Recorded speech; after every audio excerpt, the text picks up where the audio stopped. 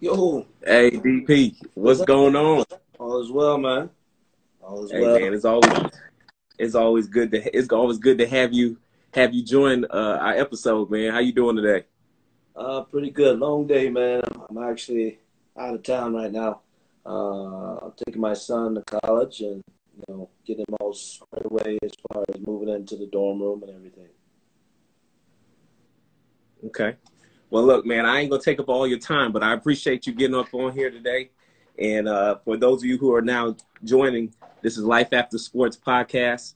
We have a special guest with us tonight, Daryl Porter, former NFL player and also defensive coordinator for at American Heritage High School.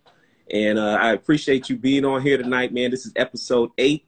And also tonight, our theme tonight is talking about how learning from your mistakes has empowered you to help others. So with that being said, man, I appreciate you coming on this show tonight and being able to give a little bit of tea, give some information, inspire our youth, which you do on a daily basis.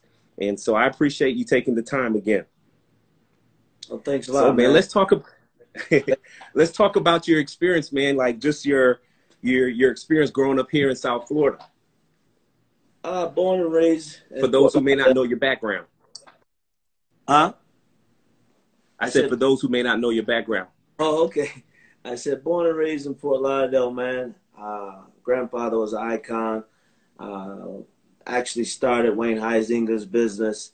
Wayne Heisinger actually bought his first garbage truck from my grandfather. So well known in the community of Broward County. We are, have our own road named after us. Just to name a couple people, Wilbur Porter. My great grandfather was a pioneer as far as coming from Atlanta, Georgia, and coming down and basically bohoking. Those are things that things that we're going through right now. They would be proud of what's going on as far as protesting and doing it the right way. Can you hear me? Yeah, I hear you. Hear me? Okay. Yeah, I hear you now. I hear you now. It's good. I hear you fine. But yeah, so yeah, no, I heard you clear now. So man, let's talk about and I know you've been in coaching for well over 18 years, but I wanted to get your experience in regards to like how football is such a dynamic down here in South Florida. And why is that? I think it's more of our kids being able to play year round now. Back in the day we didn't have the YouTube and the things of the nature of social media. But the athletes that come out from down here and the guys that I've coached over the years, they are very, very intelligent, and it's not hard to teach when a kid's really good playing football. Based on you seeing youth football here in South Florida, and you've been a part of that as well, what are some things that you think they can do to improve Little League football here in South Florida at a young age? Uh, really and Look, truly, I'm I'm asking not you a that big because you're experienced at this. right. Really and truly, I'm not a big fan of the kids with the concussion situation. My son, for an example, he's been playing since he was 4 years old, and that's something that I was blessed to let him be able to, you know, play at a young age, and the game comes to him a lot slower as of now. Getting to the next level as far as going to college. Now the speed's going to be a little bit different, but the knowledge of the game, I think he's going to be ahead of other players. Okay. Um, let's talk about a little bit of your high school experience at St. Thomas High School. I said University, St. Thomas High School. Let's talk about your time at St. Thomas High School and what were some great experiences that you had there at the high school. Well, being an alumni at St. Thomas, a lot of people don't know it. That school was put on the map. As far as our class, our '92 class, we were the first state championships. I actually played running back before I even ever played defense. I didn't play defense until I got to Boston College. But we are known for the team that started the tradition over there. And, you know, there's some good players that came out. I got a chance to coach James White, Giovanni Bernard, guys of that nature, you know. And, you know, I come from St. Thomas and go to American Heritage and get a guy like Sonny Michel. So, you know, and Brian Burns, you know, there's guys that are playing still in the National Football League, you know, to be a part of that tradition and to say it was built from our legacy. You know, I know Michael went there, but, you know, your legacies are made out of winning championships. That's the way I would take it. Yeah. And talking about building legacy and championships, let's talk about your experience at Boston College while you were there. Were there any challenges while you were there? I mean, you're going to talk about the experience at Boston College, but I want to know, you know, did you face any challenges while you were a student athlete at that college? I didn't face any challenges as far as, you know, anything of negativity. Yeah. I think it was more of, I think going away from home and being from South Florida, never seeing snow, you know, being a guy that, you know, left, you know, I could have went to Miami, I could have went to Florida, I went to Notre Dame, and I ended up at Boston College, you know, and the best thing about this situation was I'd never played defensive back. You know, so I learned that side of the ball. And the first day, Coach Tom Coughlin, Super Bowl champion coach from the Giants, was my coach at Boston College. He basically told me, I have good news and I have bad news. The first day of camp, you know, coming in like my son is now, you know, you go out there and you just be an athlete. And I guess I did the drills as far as a defensive back, because I was a running back coming out. They recruited me as a running back. As a running back, wow. Yeah, so I never played defense until I got to Boston College. And he was the guy that really changed my life and to the point made me succeed as far as going on to the next level. Yeah. And just to take a step back, you know, before you made that decision to go to Boston College, and you mentioned the other universities that were also runner-up. Why did you choose Boston College in regards to as University of Miami and the other schools as well? First and foremost, some of the things that I was looking at in colleges, and I speak to a lot of parents these days about this situation, they have to look at the graduation rate. Athletics is first and foremost. If you stump your toe, you better be able to fall back and have something to fall back on. And, you know, I actually committed to Notre Dame on my way home on a visit. And the guy that was on the visit with me, actually, he committed there on the visit. So I was stuck, per se. You know, that was something that you don't want to happen to kids. And that's why with the kids having these offers and being offered by colleges, some of them are not real. And a lot of kids don't understand that. When I say it's not real, they can offer you all day. You can only go to one college. Yeah. No, that makes sense. I think a lot of, and I know for our viewers, we have parents on here. We also have some college athletes and pro that's also listening or tuning in. And I think that's important, you know, especially with both of us engaging with our youth and being able to help them to make informed decisions. A lot of times they see the big name school, they see the glamour that comes with it, and they see other guys. And sometimes coaches they're not really recruiting you, but they're recruiting that other 5-star athlete that's on your team. And they're going to say, hey, we'll do a deal and just bring you along, if you understand what I mean. I've been around a long time, like you said. It'll be my 18th year, you know, and it's something that we try to instill into the parents. You got to trust the process. Yeah. And the process is something that you can't have all your eggs in one basket. You can't say I can go to Alabama and you're not that Alabama player, you know, because they have people that they're looking at and they have a certain statue, a certain look that they're looking for, you know, and you see it every year. Kids have, I got 25 offers, and on signing day, you are preferred walk-on.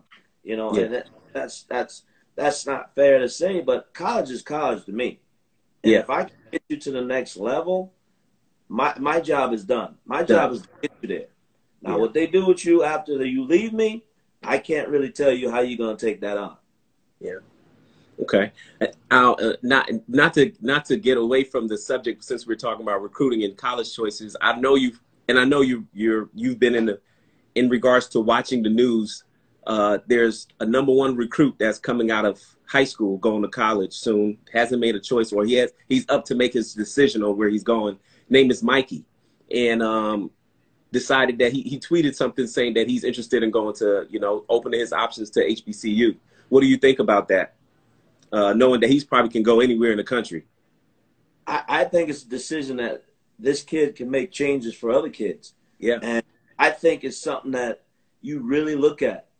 If you are planning on being a football player at any level, if you look at it, they have more HBCU players in the National Football League than probably, a lot of small schools are getting recruited a lot more because the talent level, because they get missed on the SAT or they get missed on their test scores, are something that is not, a lot of people don't understand. You got to have your criteria straight, and you got to understand the part of being recruited. You can be the best player in America, but if you don't have the grades, or you haven't done your due diligence as far as knowing how to talk to the NCAA and have that paperwork done, they can't touch you. Yeah, and I think a lot of times with players, high school players, or even college players, making their decision on where they go. And I think when you go on a recruiting visit and you're meeting the coaches, these are questions that you should ask. But I think there's a lot of parents who are uninformed because they don't know. This is like a whole nother language, if you understand what I'm saying. That process may have been a little bit easier for your son while you're up there with him because he had you go through it. But there's other parents who don't even know the terminology. SAT, ACT, what is the breakdown? What is the NCAA? What is the criteria? They don't know that. So parents, if you're listening, before you decide your kids to go whatever high school, please start asking questions that is relevant to their success, and I think that's truly important, if you understand where I'm coming from, DP. It is extremely important. And I've been around it. When they let the floodgates open of a kid can go to any school he wants in Broward County, Dade County, anywhere, they're not really thinking about these kids. And I'll tell, that's the truth and honesty I give to every kid.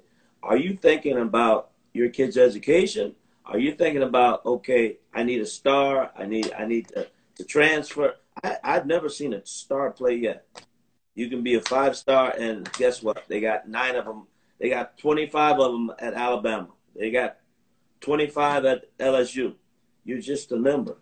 And you got to be able to understand the process of elimination when it comes to being recruited and understanding the questions to ask. Am I getting a 4-year degree? Am I getting a year-to-year degree? So there's a lot of things that I can get into. Yeah, I know. We can have a whole discussion on that.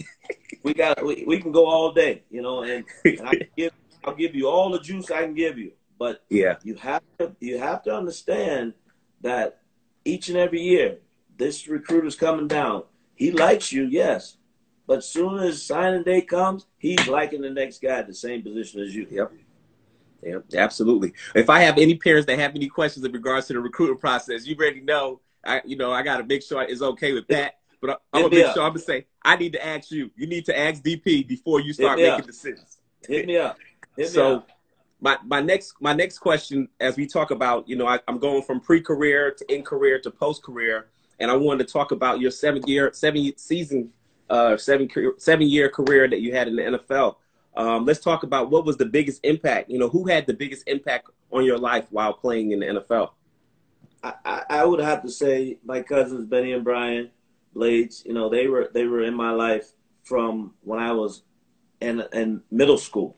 So It was something that I was instilled in and understood, you know, if you want to be this person, you got to understand you make decisions. You got to be able to stick with your decisions. You make mistakes. Everybody makes mistakes. Are you able to come back from a mistake in life and be a positive influence on other people? And that's my goal. I try. My goal in life is to instill on young kids and make them understand. Listen, if you're gonna make a decision, you got to understand that that decision is gonna stick with you probably the rest of your life. But I don't. You got to be able to understand that part of your life. You got to go through it. You can't go around it. Once you made that decision, you got to go through it. Yeah. And it's gonna be. You know, I had this conversation with my own son. You know, you're gonna be here. I can't play for you. If you don't love this game, you're gonna figure out why you made this decision, and you're gonna stick to it. Because my mom did it to me. Yeah. Like that. When I told you about Coach Coughlin saying, "Well, I'm not gonna play running back." I was one of those kids. Well, I don't want to be here. I called my mom. Guess what? She hung the phone up on me. And where am I going? I'm in Boston College. I'm in Boston. How I'm getting home? You made the decision. You stick with it. Yeah. And you know what? And I really feel if parents were to really help kids learn to stick with their decision that they made, you made the decision. You need to figure out how you're going to maneuver through this decision that you've made. We won't see so many kids in the transfer portal every year because if they don't like the way the coach talked to them, DP, they decide they want to go to another school the next year. Every year they transfer. Like, what does it look like to me that every time I see your transcript, you have transferred to 4 different institutions, 4 different high schools? That lets me know that you're not able to face adversity. That's one, because everybody can't be wrong. Everybody can't be pointing fingers at you. And that you said a big thing there. The transfer portal, the numbers of people ever getting back into college is very slim. And the only people that's really moving in the transfer portal, if you look at it, go and look at it, are quarterbacks. Now, all the rest of the positions, they're not getting picked up. So my analogy that I use to a lot of kids, and you know, I taught the young kids as young men, you need to go get a job at Dick's Sporting Goods. They're always hiring, because once you leave a college that is paying for you or giving you half partial, the best time of your life, you need to go get a job. Mm-hmm. Absolutely. Absolutely. I know we went on a rant just now, just about college and recruiting. Hey, man, we can go. We can go. I got time. We can go. But wanted to get back to your career, you know, that you played in the NFL. Now, I asked this question to everybody that's on the show because everybody has different perceptions on their experiences and what they went through and what they felt they could have done different. While you were playing in the NFL, were there some things that you felt that you could have done different in your career that would have just been different or help you evolve or been a different type of player? I think things that I could have done different, I could have done more as far as understanding that the NFL means not for long, okay? So you have to be able to understand that part of being in that business. The average years is 3 years and 3 games, okay, in order for you to have a pension in the NFL. So a lot of guys don't understand to make it 3 years in that business is far in between. Yeah. And a lot of guys really don't understand when I tell you it's not how good you are after those 3 years. It becomes a money situation. It becomes a financial situation. It's a business. Yeah. And a lot of people will probably agree with me that, you know, if you know you're in a good situation, it's kind of like the transfer portal. Stay at where you are, take less money, but the way the NFL is now, it's slotted. You're going to make 30% of what the person did the year before, 30% more than the person did before you. So, things that I did different is, I guess, per se, study more. Yeah. Take care of your body. When I say take care of your body, there's days when I get out of my 5th and 6th year, body was sore. you know, and you have to get in ice tubs twice a day. You got to get rest. You know, at those ages, you've ran into a lot of brick walls. Yeah. Now, and I like the information that you're giving here. My question to you, do you feel that at the college level, and it may be college or maybe high school, but probably primarily college, where there should be maybe a symposium or something like that, and they may have it. I may not be privileged to know the information. Do they have where they talk to these student athletes about the business aspects of the league, like the business aspects of college football and the business aspects of the NFL? Because I think if players know the business aspect of it, and I know you never really know it until you get into it. You never know the true experience, because I'm living on the outside of it. I never could know your experience because you actually went through the experience. But to prepare our young men for those who are planning on going that route, is there any way that we can be able to give them tools that would help them to educate them more about the business of the NFL? I think as far as being alumni of a college or a high school, if we had more mentors, as far as even having weekly public talks with the kids. I did go to a symposium. I got drafted by the Pittsburgh Steelers. So I was able to do the symposium part and get in the car with your boys, hang out, or meet a young lady, and she looks good. And the lady at the symposium was beautiful. Guess what? She had AIDS. They didn't tell you that until the end of the symposium. So wow. That's just a little story that I got from when I went to the symposium. And God bless the dead, Walter Payton was our speaker for the symposium. So it's a lot of different avenues that you can take with it, because we did do financial, we did do nightclubs and understanding when you're out. The best thing, and I remember this quote, Herm Edwards: only thing open after 2 o'clock in the morning is legs and the hospital. And nothing good coming out of that. Nothing good coming out of that. Nothing good coming out of that. It's so true, but it's so hard teaching or letting these young men know that, because they want to go and experience it on their own Everybody won't jump in the deep water and don't know how to hold their breath that long. Yeah. Well, I mean, thank God for this show, talking about life after sports, so that we could be able to teach them, give them some gems, so hopefully they'll listen and not make those mistakes. So for all of you that are listening and paying attention, let's go into my next question, talking about during your career, when did you start to think about life after sports at some point in your career? When did you know that, hey, this may be my last season, or this may be my last snap? I'm not sure, but I'm thinking about what my life is going to be after sports. Well, I was always into how this was going to end. Was it going to end in injury, or was it going to be, okay, I just, I'm not good enough, and it's politics to a point to say politics, but I could have played another 3 years, honestly, but it was more of knowing how this business works. Okay, if you're going to bring in me as a safety and move me to corner, I ain't played corner since college. So, this is the part of the game that they play. And it's got to be mental that you can do it. But the numbers game, as far as being a DB, there's only 9 of us or 10 of us that can dress out a game. 7 actually, but there's only 11 in our group. So knowing that part of it, when I was in Detroit, I was kind of spoiled to be around a guy named Barry Sanders and watch him run a sports bar, restaurant, and that became one of my goals to get into that business, and that's why my page is called Porter's Place. I owned a sports bar for 7 years and came home and started my own business and did fairly well. It was 7 years doing that. Then I got into coaching.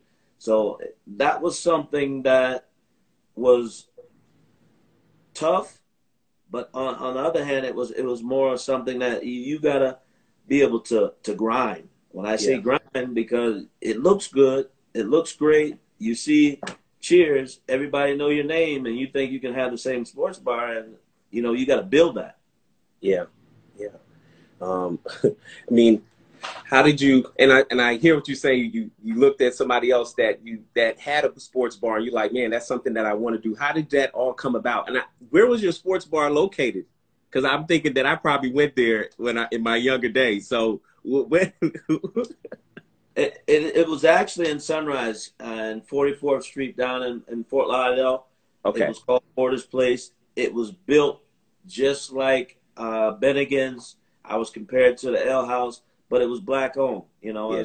I was the first black owned sports bar Wow. venue that started down here, and it was built from having happy hours to a Thursday night where it was, the colleges come in town, Thanksgiving weekends, and then Sunday football. Sunday football was, I had, 38 televisions in there. You get to watch your own games. Wow.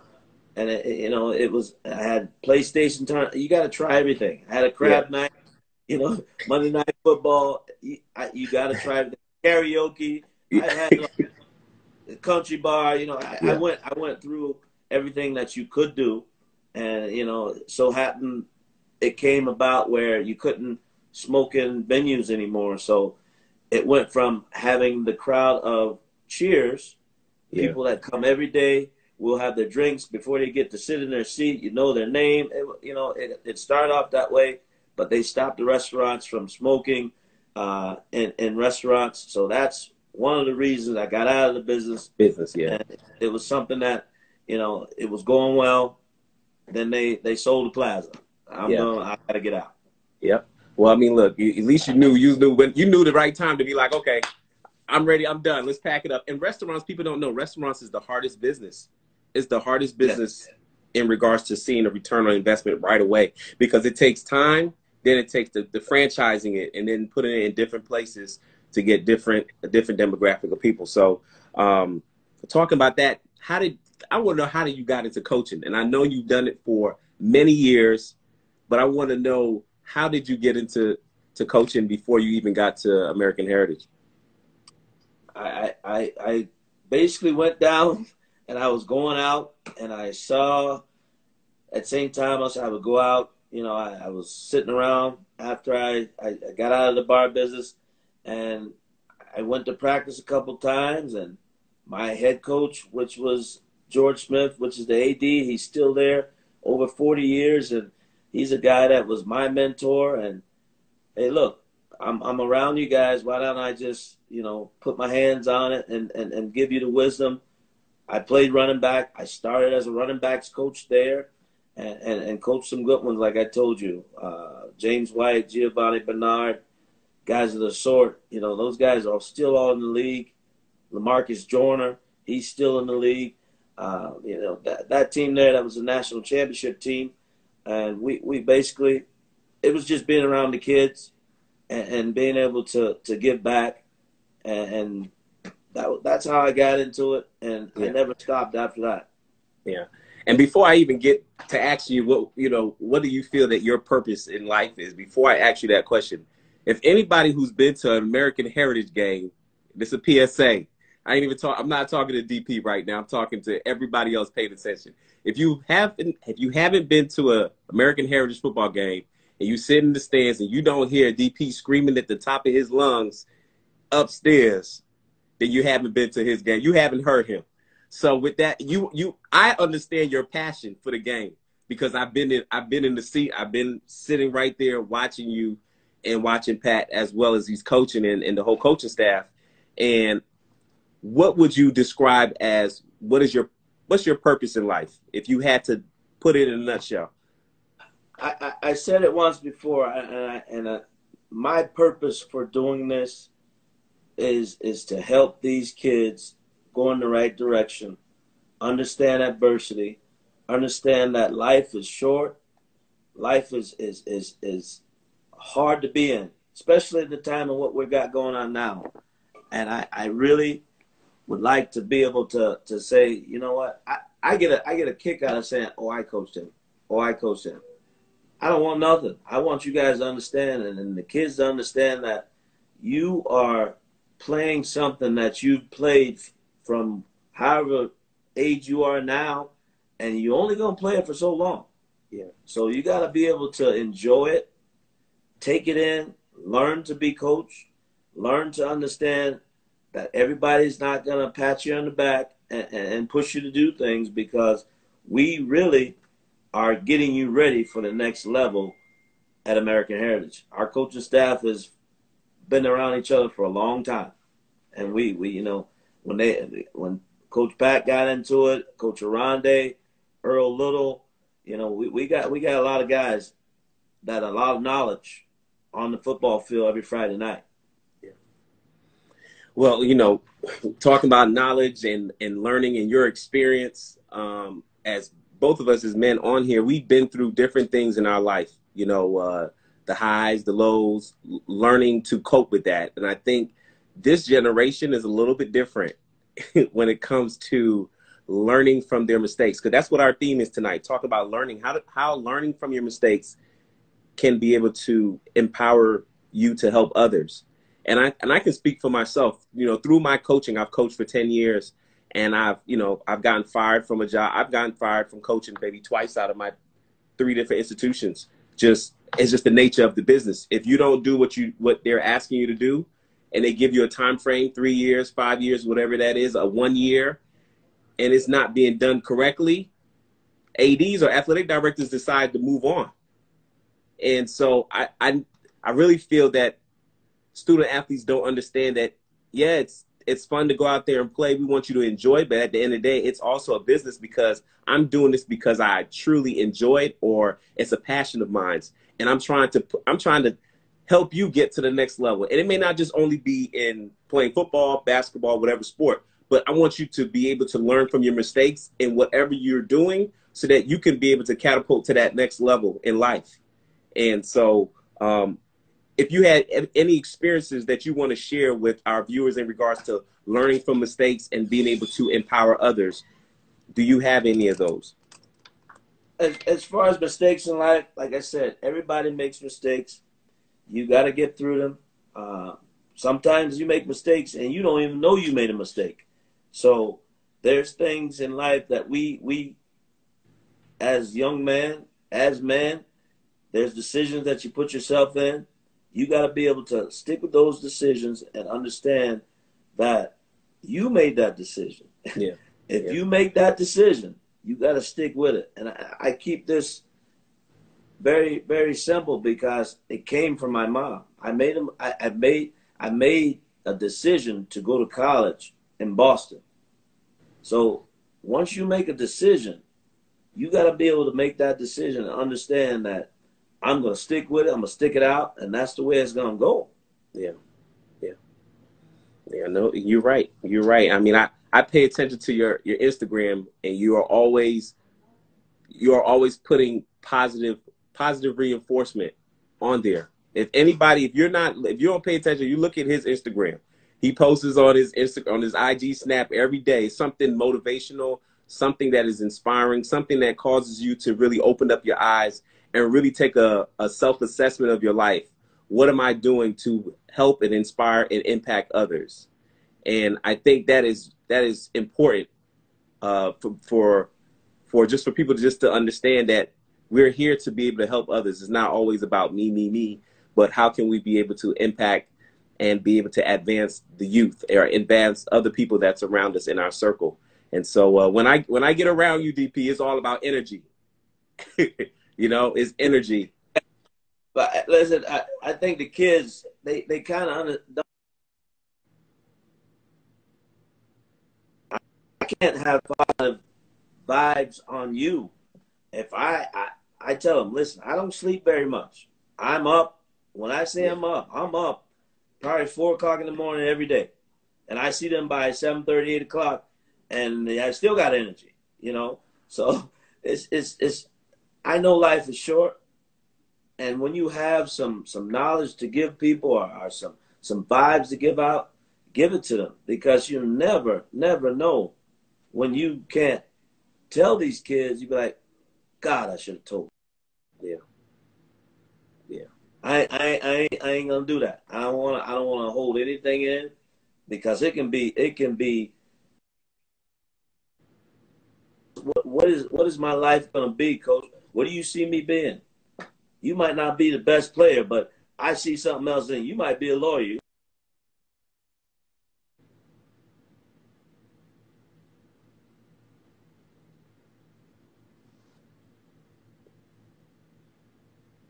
Yeah. Hello? Yeah, I can hear you. I said, learn to understand that when you're at school, don't hang out with the guys from football. Go hang out with the guy in your class from a different race. Learn to be able to talk in front of people. Learn to, when you're talking to people, they want to know if you're able to be in a big crowd or be able to do public speaking. That that was a class I had at Boston College. 350 people. You got to get up and talk in front of them. You think I knew what I was doing? No. You got to do it. My hands are sweating. My head's sweating. I don't know what. This teacher told me I gotta do a whole dissertation in front of. I'm a sociology major, so I gotta do this paper in front of him. I gotta be able to recite it. Did I come there and do that? No, I learned. Yeah. Yeah. No, and that's the reason. Can you can hear me now? Hello? I can hear you. Okay, perfect. I don't know, the reception is just going on and on here, but Yeah, no, those are some positive gems that you were saying. Like just people just being able to self-assess and learn and be able to be uncomfortable. I think a lot of times it's so easy to look for your comfort zone. And when you're able to get out of your comfort zone and be uncomfortable, that's where you can start to see progress and you can see growth. But yeah, no, I want to say, is there anything last or one advice that you want to give out before we come to a close? I mean, I appreciate you taking your time, but if you have one more thing to say or advice that you would like to share with anyone or give, do you have one? Got going on right now. We can't think we're gonna go from phase one. Phase one looks like phase 5 to me, and I think we need to. Yeah, I got you now. Go ahead. I said one of the things, my last piece, I think we gotta understand this situation that we're in with the coronavirus, that I think we're not taking this. I'm not saying but people aren't taking it as seriously as they should, because this thing is really taking people's lives. And I think our phase 1, I think people want to jump to phase 5. So I don't know. Yeah. And one thing I say is we got to learn how to be cleansed and stay out of people's face. Because we're gonna hit another wave, is what they're saying. The flu season is coming. And I see it coming as well, because people are not paying attention. People are not listening, and people are just doing everything opposite than what they're supposed to be doing. Yeah. So for those of you who are listening, please heed to the instructions. Please stay safe. Please stay away from not being socially distant. Please be socially distanced from people, please. It's serious out there. That's all I got. I can only tell you so much, because it's people doing whatever they want to do. Yeah. No, you're right. You're right. But like I said, man, I appreciate you coming on here. I know that you're up there with your son. And just to get you to get on here for a couple minutes, man, I really appreciate it. For those who just chimed in, this was Life After Sports podcast, and we had our special guest, Daryl Porter. And I appreciate him coming up on here and sharing his gems and talking about his life experiences and being able to talk about his coaching experience as well. And thank you again for coming on the show, episode 8. Till next time. I see you, appreciate big fella. it, BP. For sure. All right.